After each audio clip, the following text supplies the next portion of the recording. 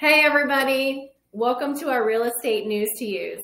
My name is Lindsay Hyatt and I've been an agent with Weichert Realtors for going on 5 years. And my name is Jason Shue and I work for Guaranteed Rate Affinity and I've been lending for almost 24 years now.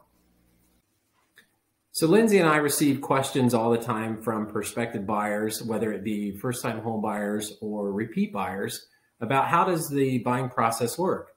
So Lindsay and I would like to go ahead and step through the process with you. So the first step you're going to want to do is meet with a real estate professional. Then your next step would be to get pre-approved. At this point, you'll talk with your lender about what you qualify for, what your desired payments are, a potential down payment.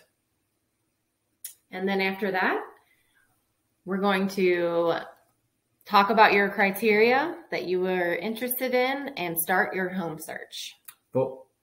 But question, Lindsay, how much does it cost a buyer to hire a real estate agent?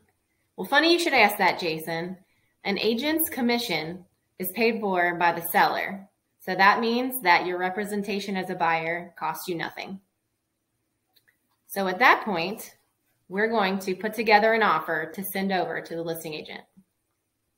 And then next, you'll be preparing a contract with your realtor. And at that point, you'll be filling out your purchase price, your offer price, that is, how much down payment, the type of loan that you're going to do, and your desired closing date. And then at that point, we will iron out all of the final details and send it over to the listing agent for review. Here is my contact and Jason's contact information. If you have any questions, please feel free to reach out to either one of us.